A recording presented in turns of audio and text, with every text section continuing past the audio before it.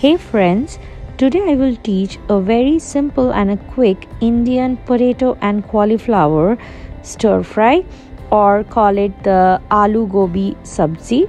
This is a very simple recipe and I'm using only 5 ingredients in this. So let me quickly get started.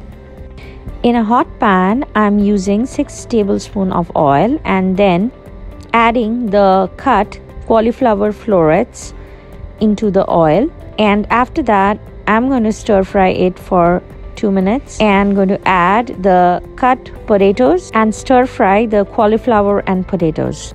Now I'm adding salt as per taste and 1 tablespoon of turmeric powder, mixing everything well together.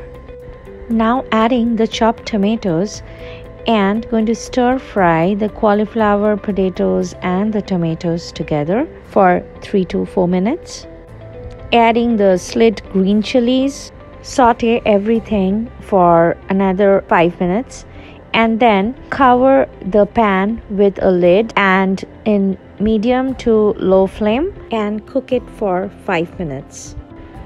Now adding the chopped cilantro and few more green chilies, mix everything well together and the stir fry is ready.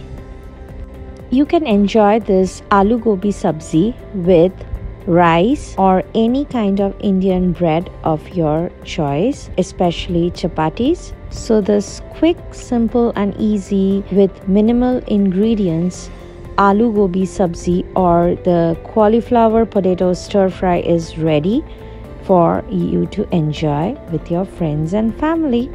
Do try out this recipe and please like, share and subscribe my channel Soumiz World if you haven't yet. See you soon. Bye bye.